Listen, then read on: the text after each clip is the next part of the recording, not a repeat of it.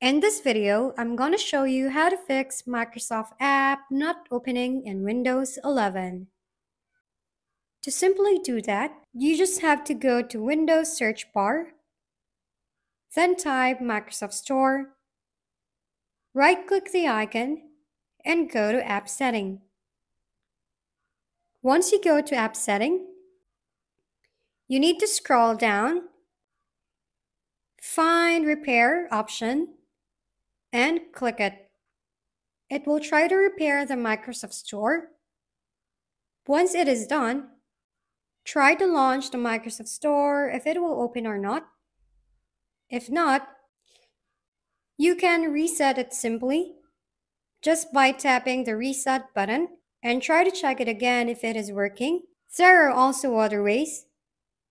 Go to Windows search bar and type CMD and run it as administrator. In the command, type this. When the process is complete, try to restart your PC. If it will now open the Microsoft Store, and that's it. And if you found this video helpful, please give it a thumbs up and subscribe for more content.